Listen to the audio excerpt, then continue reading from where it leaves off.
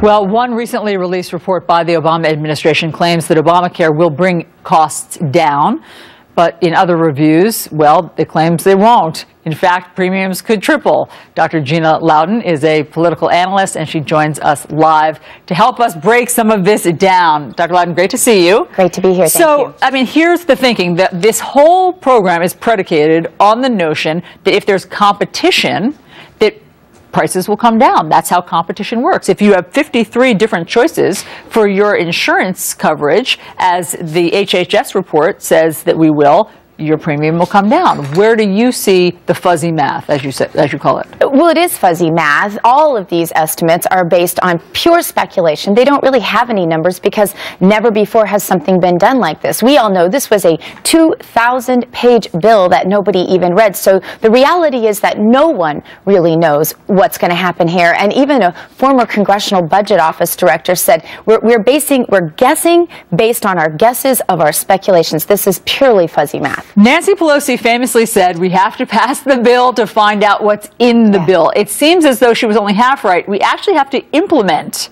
the bill to find out how it's going to work. But HHS, the Health and Human Services Department, did just put out their survey and their findings, which say that in 36 states, they believe premiums will go down. It seems as though it's geographic in terms of whether you'll be paying more or less. Well, and this is held up against their guesses from before. I mean, these are still guesses. We really have no idea. But if you just do basic math, most people can do this, and they can go, okay, we're going to have more people covered. We're suddenly swallowing up 7 million new people that have never been insured before. We are putting them all into one big pot. Obama says this is going to be better coverage. More people plus better coverage equals lower prices. I don't know how that happens. And worse, this is on the backs of young people. Without the young people being in this, the young, healthy people in the pool, the program will totally fall in on itself. It will collapse. So they're putting all these costs, about 300% increases on young people. Certainly for young people. Forbes magazine did an assessment of all of this in contrast to what HHS did in their report. Here's what Forbes found. 27-year-olds, young people, will face rate increases as high as 279%, Forbes found. They also said that 40-year-olds in some locations will face rate increases as high as 305%.